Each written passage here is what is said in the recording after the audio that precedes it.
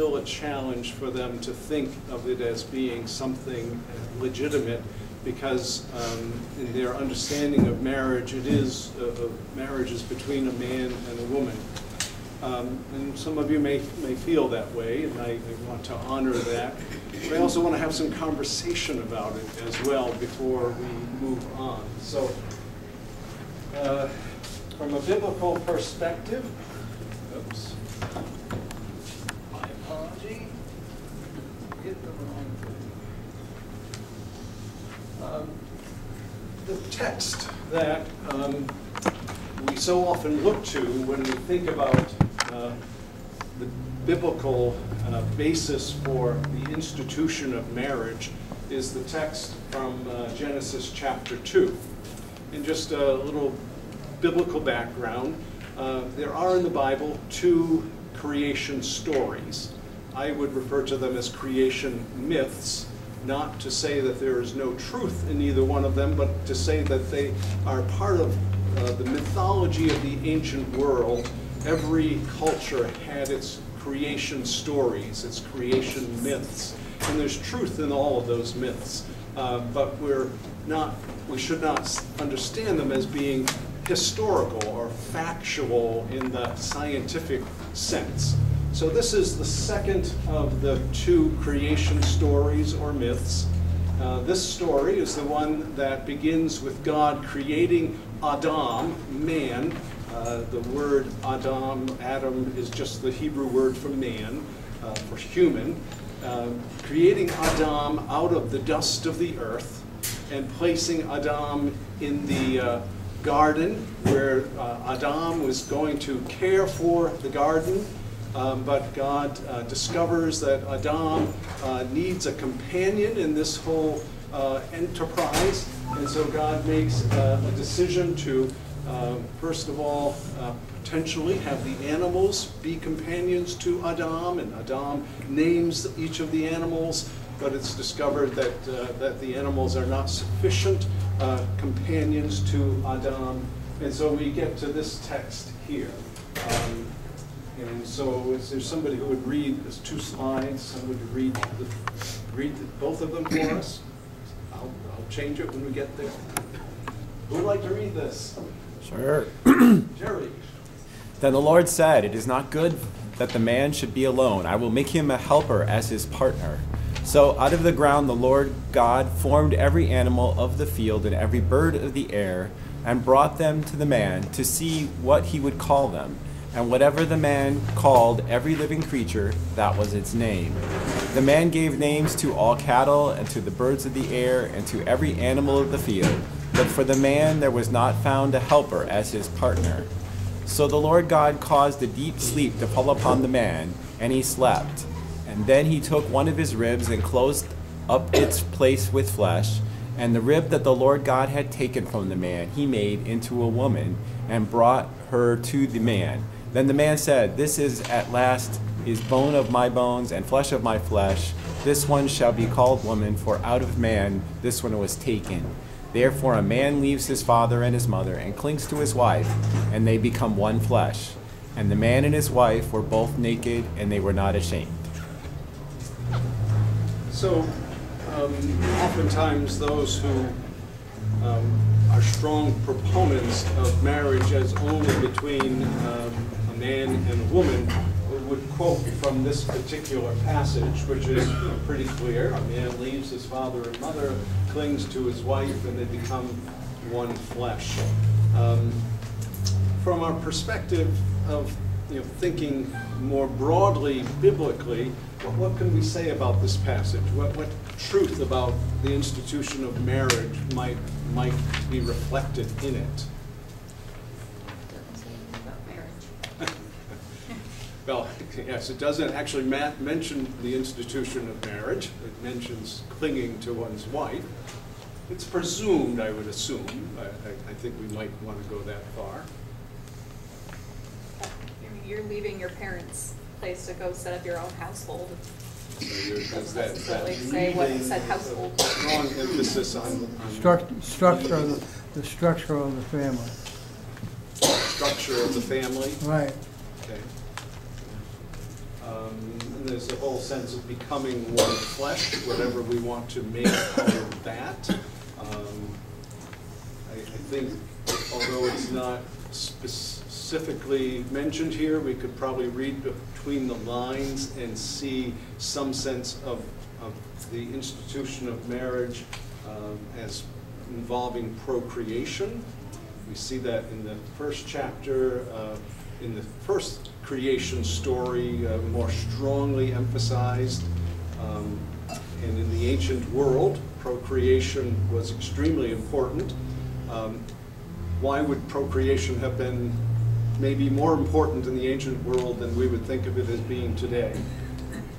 Well, the short life expectancies, and it was not unusual for children to die young, so it would be, you want as many children to continue your family, continue your group, your tribe, your group, whatever it is, or they would die out, so you would want as many children as possible. So procreation was extremely important to sustain the tribe. It was also important to sustain inheritance rights. In the Hebrew tradition, inheritance rights play a really big role. And of course, inheritance rights are who is it that inherits in the ancient Hebrew tradition? First son. First son. The firstborn son, of course. So you have the levirate marriage, which was a understanding of marriage that if I were married and I died and had a brother, my brother would be obligated to marry my wife and to hopefully procreate through my wife and have a male child to continue the inheritance in that culture. So there's a lot going on here that maybe we have to read between the lines that is reflective of the ancient Hebrew understanding of marriage. Now, what are some other things we know about the ancient Hebrew practice of marriage? Was it one man, one woman? No. It was not one man, one woman, although especially amongst the wealthier. If you were wealthier, it was one man, many women. If you were poorer, you might be fortunate if you had one spouse. What we also see is that women were understood not as loving companions to their husband, but as property. They were owned by their spouse, and the spouse had a lot of control over that relationship, and was the man was the only one who could choose to divorce. Okay, a woman could not choose to divorce. It was limited to the man who could choose to divorce and write a certificate of divorce. You can read about that in the book of Deuteronomy. So there's a lot about marriage in the ancient Hebrew world that is maybe between the lines here. We don't know exactly how much we should read into it, but leave it to say that there is something. Now, this passage gets quoted a number of times in the New Testament. Jesus quotes it in Mark chapter 2. And in this context, Jesus is quoting from this passage in relationship to divorce. And although Jesus' words on the surface come across as being quite harsh about divorce, they are actually somewhat liberating, because Jesus is challenging that notion that only men can divorce their spouses and that men have all the power in that relationship. So anyone want to read this for us? Sure. Linda? Oh, Kelly? Some Pharisees came, and to test him they asked, "Is it lawful for a man to divorce his wife?" He answered them, "What did Moses command you?" They said, "Moses allowed a man to write a certificate of dismissal and to divorce her." But Jesus said to them, "Because of your hardness of heart he wrote this commandment for you. But from the beginning of creation, God made them male and female. For this reason, a man shall leave his father and mother and be joined to his wife, and the two shall become one flesh. So they are no longer two, but one flesh. Therefore, what God has joined together, let no one separate." So Jesus is using this passage to emphasize that marriage is sacred, of course, and that divorce is not something that should be entered into lightly. For many millennia, well, for many centuries, the church understood this in a very black or white sort of way, that divorce was not allowed at all. And in some Christian traditions, it's still understood that way. In our tradition, that is not the case. We recognize that there are legitimate times when divorce is not only acceptable, but necessary and the healthiest thing for a couple. I raise it here just because I want to point out again that we can't have our cake and eat it too. That if we're going to take the Genesis 2 passage and say marriage is only between a man and a woman, then we need to take every other reference to that passage and also interpret it in a literal fashion. And we're not ready to do that, I don't believe. Especially those among you who may have been divorced, you probably don't want to understand this in some wooden and literal fashion. There's one other passage from 1 Timothy chapter 2. And again here, probably a disciple of the Apostle Paul is using this passage from Genesis chapter 2 in order, in this case, to emphasize that women should not, should learn well. Let's read it. Anyone? Linda. I desire then that in every place the men should pray, lifting up holy hands without anger or argument. Also that the women should dress themselves modestly and decently in suitable clothing, not with their hair braided or with gold, pearls, or expensive clothes, but with good works, as is proper for women who profess reverence for God. Let a woman learn in silence with full submission. I permit no woman to teach or to have authority over a man. She is to keep silent. For Adam, for Adam was formed first, then Eve, and Adam was not deceived. But the woman was deceived and became a transgressor. Yet she will be saved through childbearing, provided they continue in faith and love and holiness with modesty. Should not have had a woman read this passage. It's actually very good. It's a good example. Editorial comment. So again, we have a text from the Old Testament that is being used in the New Testament in a way that we are no longer willing to go with. We understand that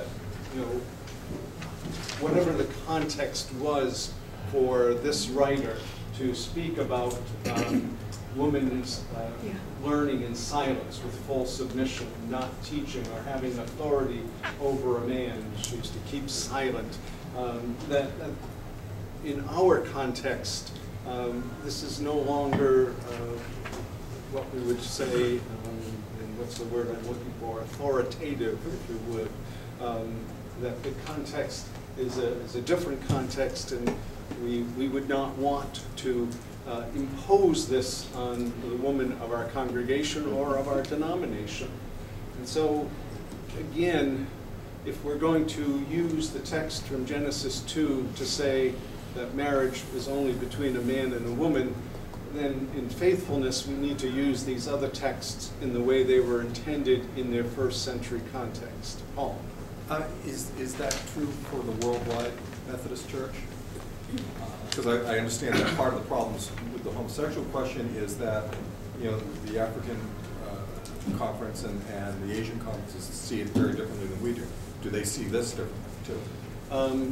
There, I'm sure, is some difference among some United Methodists and other cultures, but I know in Africa we have United Methodist women are ordained. As a matter of fact, Liz Young's sister is a pastor in Zimbabwe, a woman pastor. We have women bishops, women bishop in Liberia for many years. So I know that in the African church, that is not as much of an issue. Again, can't speak across the board, but.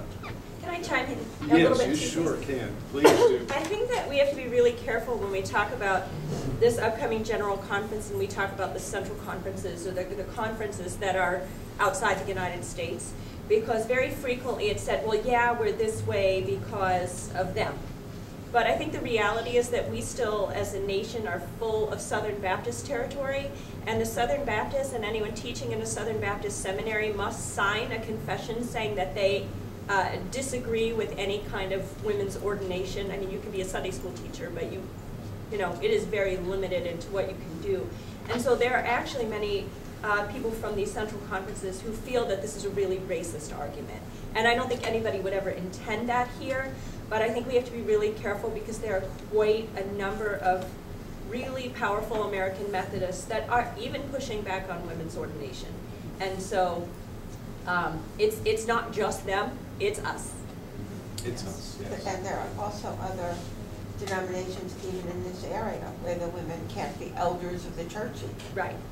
But yeah, but So in the United Methodist Church, it's us. Yeah. So the other point I would make is that marriage as an institution is not stagnant. It is always changing. And what we experience as the institution of marriage today is fairly new. This whole notion that you marry someone you love, that you have feelings for, that's a new concept in the history of the institution of marriage. And the notion that marriage is only for the sake of procreation, we recognize in couples who choose not to have children that's a legitimate choice for them, and that not having children, if they don't choose to have them, there's nothing sinful about that. There's nothing wrong about that. So we just have to understand that marriage as an institution is constantly changing, and I believe in our time that it includes change to the reality that individuals of the same gender can marry. And of course, we have in Pam and Pat a wonderful example of that in our midst, and I'm grateful for that. Jerry?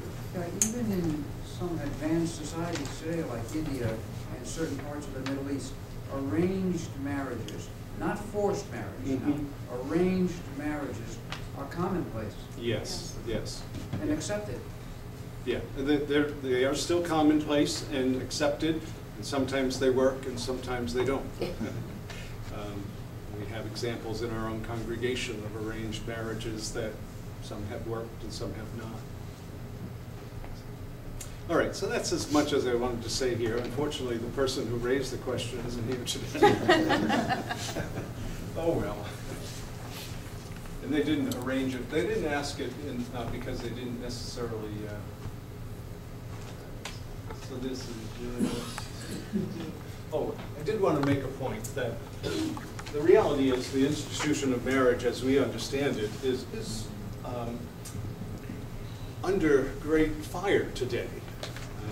I don't know about those of you who have children of marrying age. I have 4 of them, and they have no interest in marriage. And we have a whole generation of kids, of young adults who have very little interest in marriage.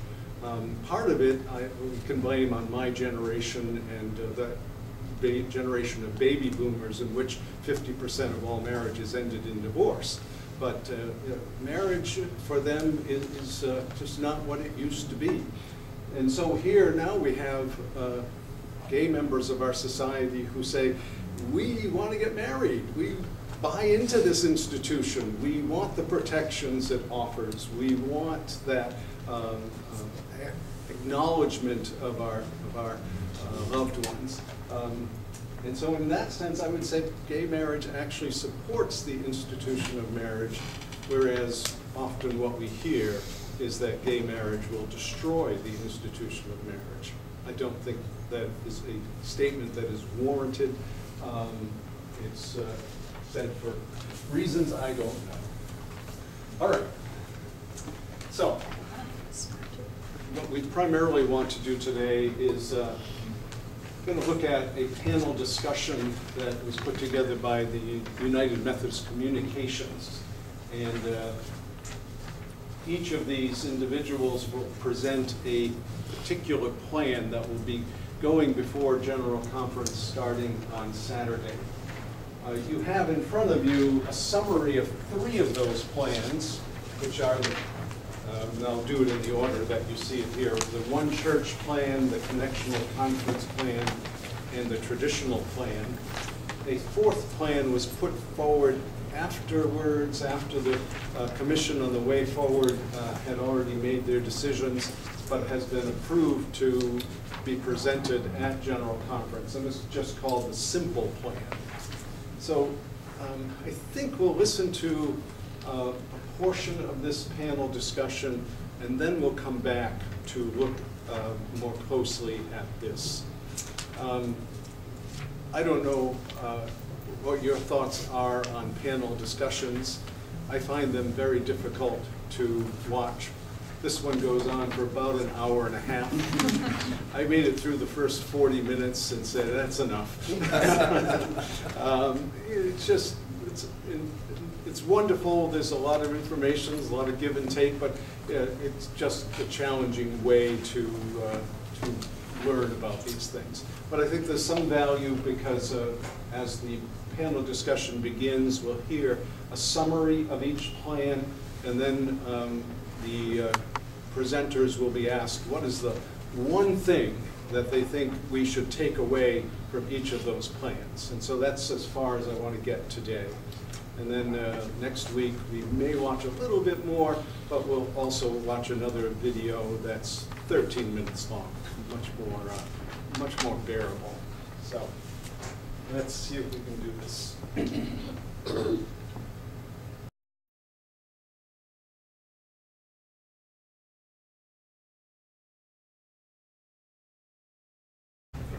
So, I by no means consider myself an expert on the Commission on the Way Forward and on the various plans that have been put forward by the Commission on the Way Forward. We have 3 of those on this summary sheet, and I have also sent you out a document regarding the Simple Plan. The Simple Plan is very simple. It merely says, let's remove all of the language in the Book of Discipline regarding homosexuality, other than perhaps that which protects homosexuals, as the language in the Book of Discipline protects others in our society. But all the punitive language, all the disciplinary language, let's just remove it. Let's go back to pre-1972. And the document that I sent to you gives their rationale for each for the removal of each of those statements in the Book of Discipline. As Althea, and I really appreciate her. And, again, she's speaking as a gay lesbian woman. She's speaking as an ordained clergy person in the United Methodist Church. She's giving voice to, quite frankly, those who will either suffer greatest from whatever decisions are made or experience the greatest liberation, depending on which plan is chosen. And yet that group did not have much representation in the Commission on the Way Forward. Virtually none. Virtually none. And you have to imagine, okay, here you are, you're an ordained clergy person in a denomination that doesn't ordain gay clergy. And so to step forward, to have a voice, it wasn't going to happen, it didn't happen. So those who either were going to benefit most or suffer most had the least voice in the conversation. And that's oftentimes the way. I just couldn't help but notice either the very white middle-aged man-ness of the panel, just lack of any diversity, really. Just as an aside, when this was done live, and I watched some of it live, they had Althea at the feet of. And it was just one of these, and sure, nobody thought about it. It was just the way it happened. But I was so glad when I saw it not live, the taped version, that she was over their heads, where she clearly belongs. So, it was just one of those things. So, can I just point out really quickly too, in looking at the mechanics of this conversation, that all 3 of the men at the table referred to this as an issue, and Pastor Althea referred to this as human lives. And I think that that has been a great divide in this conversation all along, is that there are those who have the luxury of referring to this as an issue, as opposed to referring to the fact that this is something that leads to death for some people. And that as a church, we need to make a decision about how we are either protecting lives and nurturing lives, or whether we are going to proclaim a killing faith. For the 3 plans that came out of the commission on the way forward, it's an institutional issue. It's about the institution, whereas for the simple plan, it's about human beings who suffer at the hands of the institution. The simple plan is the only plan that would allow the GLBTIQ community as a whole, no matter where they are in the United Methodist Church, not to experience harm. Okay, so it's the only plan that across the board allows them to be in a place where they can be honored and respected for who they are. In all of the other plans, well, the traditional plan, there's just no place, although they would not say there's no place, but in reality there's no place for gay, lesbian, bisexual, transgender person in the United Methodist Church in terms of truly being honored for who they are. The other 2 plans, the connectional plan and the one church plan, basically say that depending where you live, whether it's geographical or in the case of the connectional plan, which of the 3 jurisdictions you are a part of, the traditional, the progressive, or the, what's the? Unity. Depending which of those you're a part of, based on typically where your conference chooses to land, you may or may not be able to be ordained. You may or may not be able to have your marriage in your church and by your clergy person. So it's just the only plan that across the board protects the GBL. Yeah, you know what I mean. LGBTQIA. Yes, I do. So I just want to point that out. I see Shirley and then Clem. I think there's more to it, because I've heard people talking about it here in Florida. If they go the way to eliminate the LGBTQ community, that they find it in the church. Yeah. And a lot of people have said that. I think the reality is that no matter which of these plans is chosen, if in fact any of them are chosen, one of the things Christy and I learned yesterday from an individual who's been much more involved in this process than we have been, is that it's really possible that all 4 of these plans would be voted down at this special session of General Conference, which would leave us basically back to where we are today with the Book of Discipline as it reads today. And should that happen, then there would be a lot of churches, there would be a lot of individuals who would have to make decisions about whether they could continue to live under this umbrella of the United Methodist Church. Jerry? I just thought of it, and it just seems to me that if you look at societal trends over the past 30 years, it's been, power has been distributed, not centralized. Whether it's communications and the demise of the Soviet Union and all that, power has been sent out to the people to a much greater degree today than it was 20, 30 years ago. And so that might have something to do with what ends up happening here, just part of that societal trend, going away from centralized power and more toward power to the people, power to the individual. And you're probably right in your assessment, and I think the traditional folks actually have been the folks who have, over the course of many years, been the ones who really wanted to see annual conferences and local churches have more power, because that's very important to them. It's called accepting differences. Yeah. Well, not accepting differences, but Clem. Yeah. Wish it was. So who gets to vote on each one of those plans? Okay, so we talked a little bit about this last week. So Oh. General Conference consists of a set number of delegates from all of the annual conferences, and annual conferences are geographical conferences. And there's what Christy referred to earlier as the central conferences, which are the non-United States conferences, Africa, Europe, Russia, Philippines. So you've got delegates who are elected by each of their conferences, and so those are the individuals who will go to this special session of conference and will have a vote.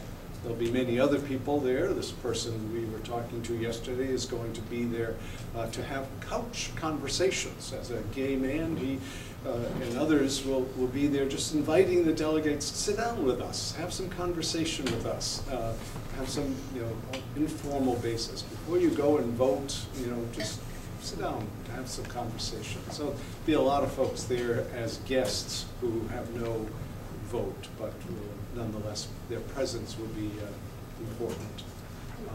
And the delegates will be clergy and laity. Right. So Okay. it's not just pastors. Always an equal number of clergy and laity, and that is true.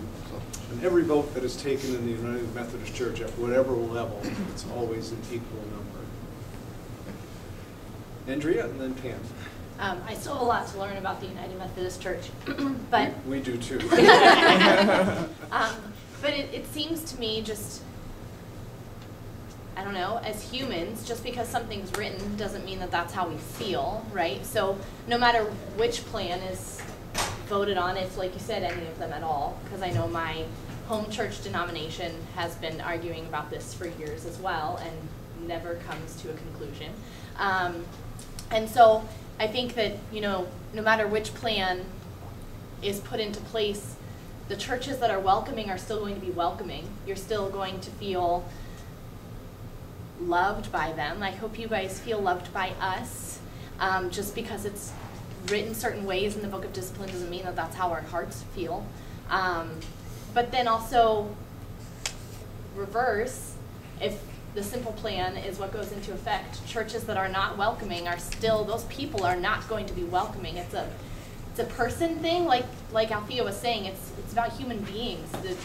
And then the people are the ones who are going to create that welcoming environment. Just because you are able to now pastor a church or officiate a wedding doesn't mean that if you don't want to, you're going to, or if a church doesn't want you, you're not going to be welcomed. And I think that's a really hard part about church is the institutional aspect of it. Just because it's written doesn't mean that that's what I want to do or what I want to feel, but I can't imagine leaving this church community, the community that we've built, so it's hard. Yeah. I mean, to a certain extent, it depends on how we come at it. If we come at it purely from a perspective of social justice, for me, it's cut and dry from the perspective of social justice. We don't want to discriminate against anyone. But if we come at it from an ecclesiastical perspective, and what is the church, and being the diverse church that we are, we were talking a lot yesterday. This congregation is such a diverse congregation, and Christy and I value all of that diversity, even when you disagree with us. It's part of what makes this congregation such a beautiful place, but at the same time, it can be challenging as well. Pam, and then Sherry. Well, I just wonder, I don't think I'd read anywhere what the difference between the traditional plan and the modified traditional are. Is it just something small? The original traditional plan was mostly declared unconstitutional, like enormous pieces of it were unconstitutional, and so I think they came forward with the second one, but I'm not sure So what what the big we're difference- reading here might be the modified. I think so, but I don't remember what has been changed. So, and we'll talk, we're way beyond time. We'll talk a lot more about all of these next week, but one of the big issues for any of these plans is what happens to those congregations who just can't live with that particular plan if it's voted in. Is there a gracious exit for that? So the modified traditional plan, which I'll just read what's here. A petition submitted by Maxie Dunham, a very common name in the Methodist Church, augments the gracious accountability section of the traditional plan by adding a $200,000 grant to annual conferences leaving the denomination to help pay for transitional expenses.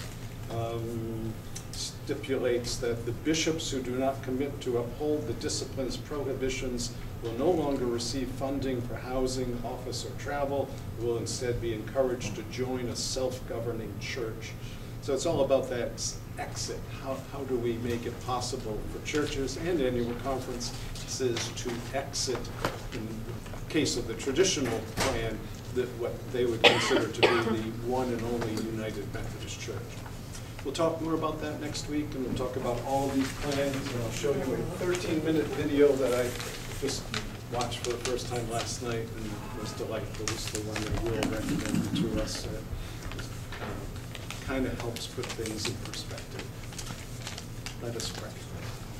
Gracious God, as we enter into this week in the life of the United Methodist Church that will provide both challenges and opportunities, we pray that your Spirit would be moving in ways that perhaps none of us could even imagine at this moment. Ways that will truly allow us to be the Church of Jesus Christ in our world in a way that bears witness to your love and bears witness to the diversity of your creation. We commit to you all of those delegates who will be coming together, bishops who will continue to provide leadership for all those guests who will be providing a witness in their own way. And we ask that through them all, something wonderful and unexpected would happen. We pray in Jesus' name. Amen. Amen. Real quickly, if anybody's interested, the prodigals are